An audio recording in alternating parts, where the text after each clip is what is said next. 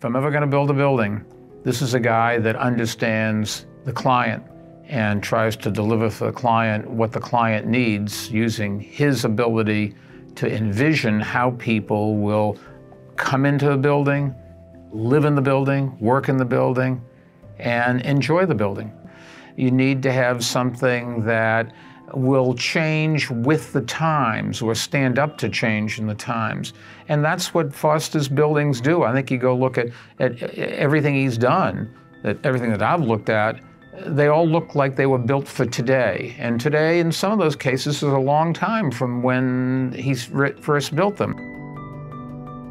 Our building was built in a very old part of London, and it is part of old London, but it is as modern in terms of its technology as you can possibly have.